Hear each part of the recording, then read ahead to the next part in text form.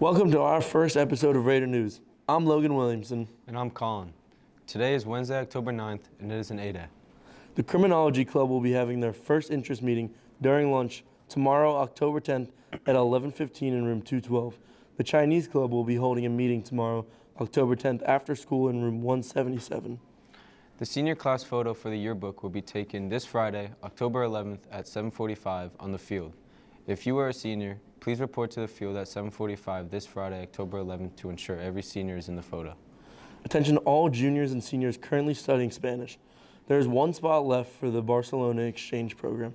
Please see Miss Barcelona in room 278 for more information.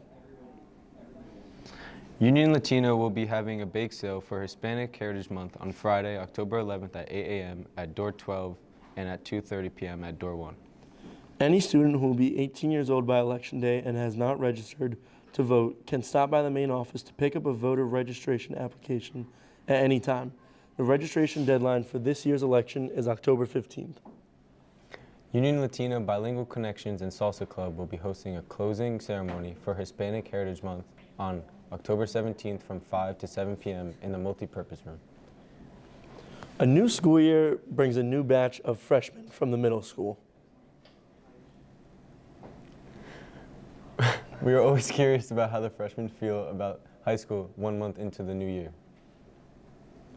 Today we went out and asked freshmen about their thoughts on their first year so far at SPFHS. Enjoy the interviews. I'm most looking forward to meeting new people and meeting new friends and see people from other schools and other grades. I think it's pretty cool. Definitely better than the middle schools. It's pretty nice, like my classes. Yeah? You like it more than middle school? Not really, not the lunchroom.